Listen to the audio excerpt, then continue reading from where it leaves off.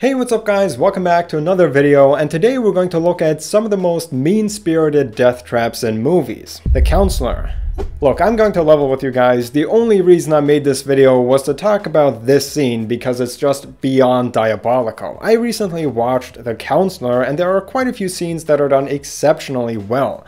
This is not even a horror movie, but it still has one of the most disturbing death traps that I've ever seen. Here we follow a group of people all involved in a specific drug trade. The protagonist is a lawyer who's only ever referred to as Counselor. He's doing this for the first time to make some quick cash, but very quickly everything goes wrong. The drugs get stolen and he's being blamed for it. Fairly early on in the movie, we're told about a disturbing machine called the Bolito. I'm not going to lie, the first time I heard this, I thought they said burrito. Try the new $2 cheesy double beef burritos now at Taco Bell.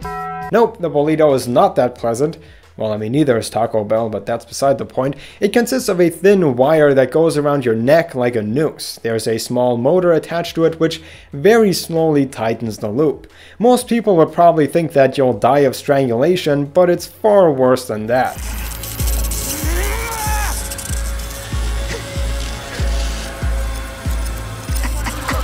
Within about a minute, this thing will begin slicing through your throat. Eventually, towards the end, one of the middlemen in this drug deal, Westray, gets this thing put on him in a jaw-dropping scene.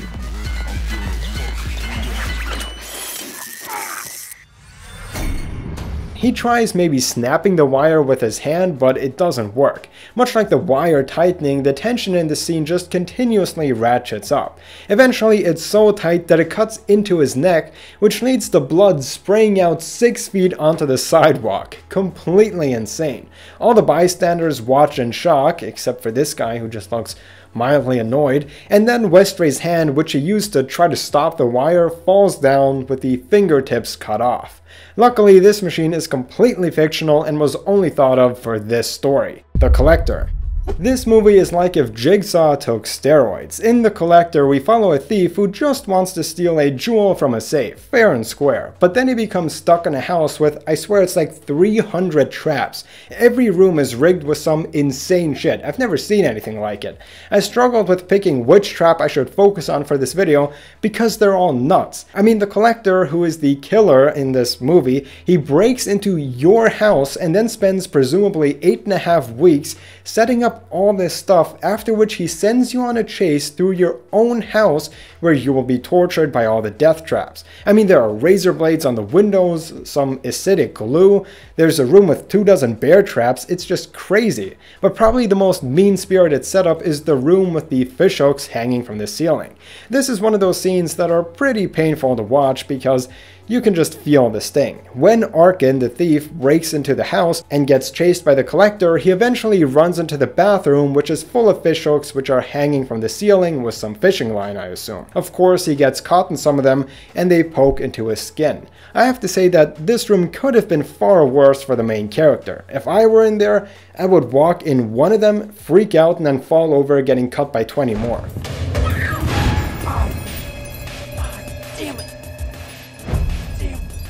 Maybe it's because this trap worked so well, but after Arkin is knocked out by the killer, he wakes up in the basement with, you guessed it, even more hooks on his body. This pic really includes all the fishhook stuff. If he moves, it causes him to be cut. At this point, the Collector doesn't care anymore and just begins slicing right into his forehead. And Arkin can't move because if he would, it would cause all the hooks to cut him. Cube.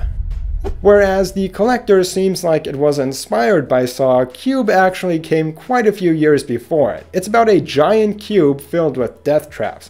Throughout the movie, we follow a small group of people who all wake up here and slowly figure out that they are meant to go through the traps and beat the puzzles. But the very beginning probably shows best just how evil this place is. A man wakes up in this mysterious prison-type place and it's dead silent. The walls have an unusual design on them and it's clear that this guy has no idea where he is. He opens one of the doors, heading into a different room that doesn't look any better. He waits for a few seconds, unsure of how to proceed. There's no visible threat, so he starts walking. Only a few steps in, and we hear a loud mechanical slicing sound. Slowly we see that he starts bleeding, and before we know what even really happened, he falls apart into a bunch of meat cubes. There are so many aspects of this which I find awful, besides the dying, of course. This place is so endlessly depressing. It reminds me of a torture method called white torture, where you just stick someone in a white room and over time they will slowly go insane. Also, the mysterious nature of this place makes the death even more shocking. Of course, there are ways to beat it, but honestly, I wouldn't have done any better. When the guy wakes up, there's no visible threat that indicates that he's about to die. I mean, at least in the Saw movies, it's very clear what you're in for. I mean, it's even explained to you. Here it just comes out of nowhere. Maybe that makes it a little bit better because there's no prolonged suffering. I mean, in a split second, it's over for this guy. Saw 3D.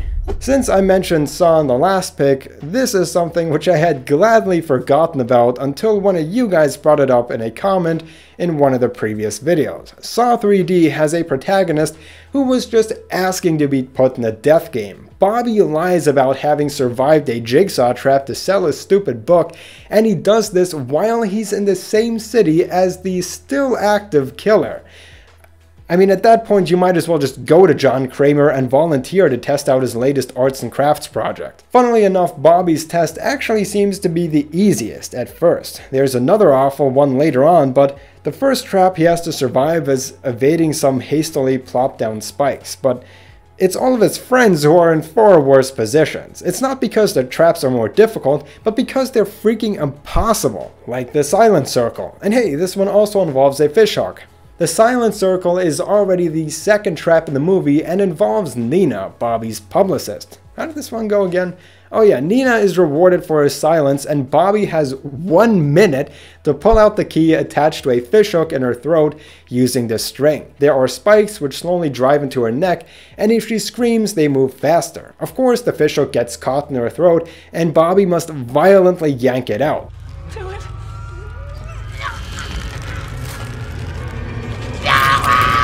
Obviously, once it gets bloody, she begins screaming. I mean, how could you expect her not to? Jigsaw makes this sound like a goofy game on Silent Library.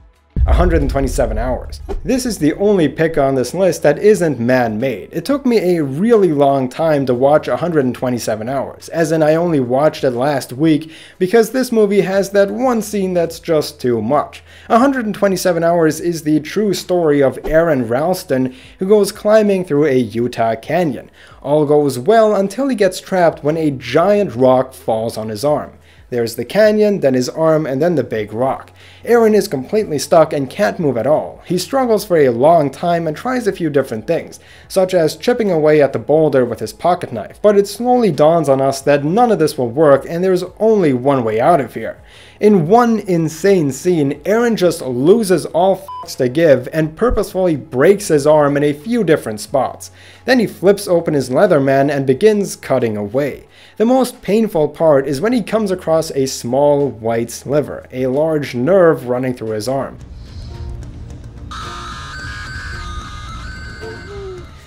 Yeah, and he cuts it. I can't. Guys, if you have trouble watching the Saw movies, skip this scene. Like I said, it's still painful for me to watch. Don't get me wrong.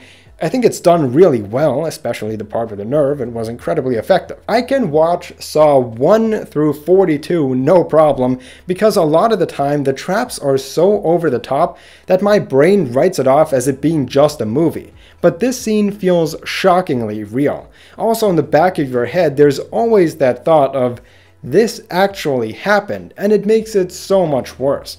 It's probably the longest 5 minutes you'll ever sit through. However, there is also a good message here about never giving up and the power of the human survival instinct, which is really inspiring. Hostel 3.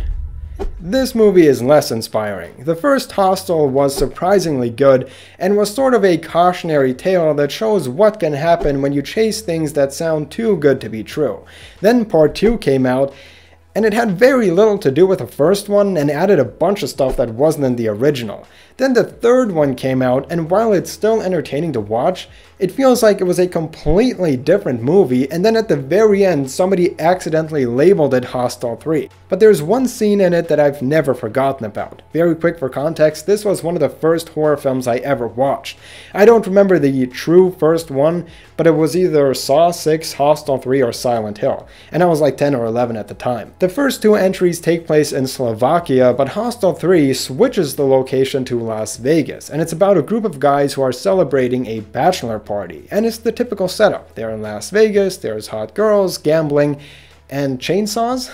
In one scene, Mike is brought to a makeshift operating room, and we can see all the super rich people watching through a glass window. And I can't get over the fact that on one of their computers we can see the GTA font. Then a guy in doctor's attire enters and prepares the young man for what's about to happen next. He marks his face with a marker. Oh, dude, he marks his face with a marker. He marks his face with a Sharpie around the eyes and the mouth, after which he picks up a sharp scalpel. Then he begins cutting and eventually peels off his entire face. This scene happens quite quickly, but at the end we see him place the mask on a plastic head, and it looks unforgettable. Scream Season 1. This pick is not actually a movie, but a series, and it's a show that I think was always very underappreciated, which is kind of a bummer because now it's cancelled. It's the Scream TV series. Not only did this have an awesome soundtrack, but the Lakewood slasher, which is sort of like the alternative to Ghostface in the Scream movies, sets up quite a few mean-spirited traps. We follow a group of high schoolers who are being stalked and taunted by the murderer, and it's an MTV show, so of course we will have that element of relationships and who's dating who, and this guy steals the other dude's girlfriend and all that kind of stuff. But it also gets really bloody quite often. The main girl, Emma Duval, has a boyfriend, Will. At one point in the show, he gets kidnapped, and Emma gets a call from the killer explaining the situation. When she asks him what he did to Will, he responds with, It's what you're gonna do that's the real bitch. I suggest you run. Eventually, Emma sees him with his mouth duct taped in a field in front of a agricultural machine with what looks like a giant chainsaw. When Emma runs towards him, she accidentally activates a tripwire. This leads to the saw being lowered and Will being absolutely destroyed.